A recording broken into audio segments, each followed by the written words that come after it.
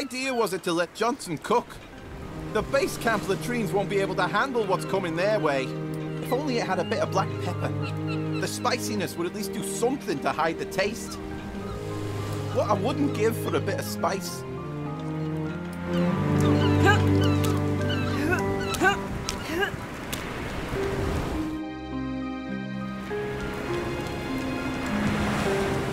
Blacksmith, that is the blacksmith, ain't here at the mo.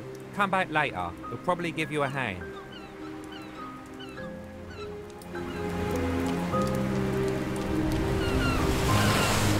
Land's sakes, new recruits. It's been so long since we've had newbies. I remember the last one, young Jimmy. What a great student. We fought together on Port Royal, and he did great, Jimmy did. But unfortunately, he lost his ear in that fight to the death with spoons. He might have been admiral. Without the ear, the hat just wouldn't stay in place. Anyway, enough about that. You listen here, recruit. Do you want to hear Major Mallory's martial lessons? Here's how to attack. Ha ha! Ha ha! Ha ha! Ha! Easy. Too easy, recruit.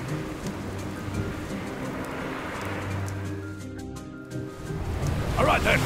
What about an air attack? Bravo. Good work, recruit.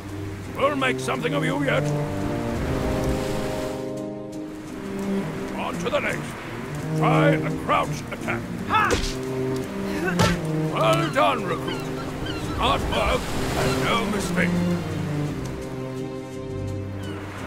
You can also block and parry attacks if you're on your toes.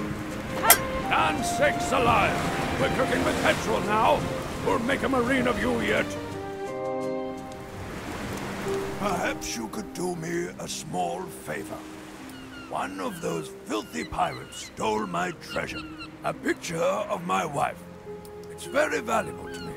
If you got it back, I would be much obliged to you.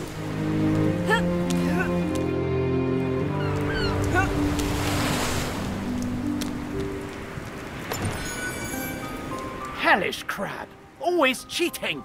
I'm sure he's got an ace up his sleeve. Or, you know, in the claw, I guess. If only I had a gosh darn ace of spades, I could beat him in this round. This bad streak can't go on forever. What are you looking at? You're making me nervous. I can't play poker like that. Urgh.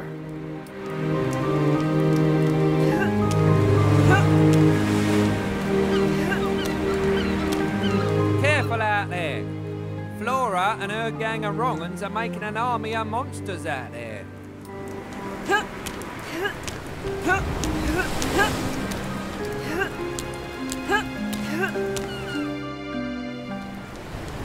All right, boyo. I'm the quartermaster, in charge of supplies and provisions. Would you like to buy something? Ah, now why the long faces? You didn't expect the supplies to be free, did you?